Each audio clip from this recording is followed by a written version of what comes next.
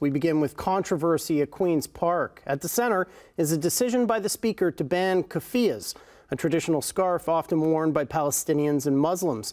All three of the province's party leaders, including Premier Doug Ford, say they don't agree with the ban, but today an NDP motion calling for a reversal failed. Maria Saru has the story. The NDP's efforts to reverse the ban were blocked by at least two members of the Progressive Conservative caucus today in direct defiance of Doug Ford.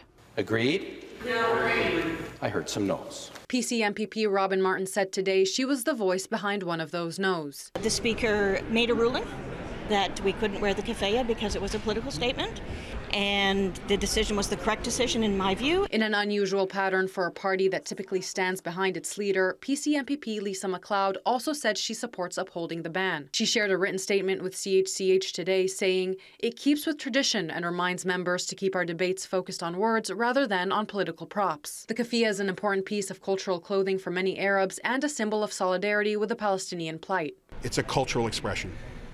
It shouldn't be something that we have to debate. Hamilton Centre's independent MPP Sarah Jama has been seen wearing the keffiyeh at Queen's Park. Premier Doug Ford reaffirmed his position that the ban is divisive at a news conference in Oakville today, but he didn't directly answer questions about whether he would support the NDP motion and about the reaction of Jewish MPPs in his caucus. I love the Jewish community.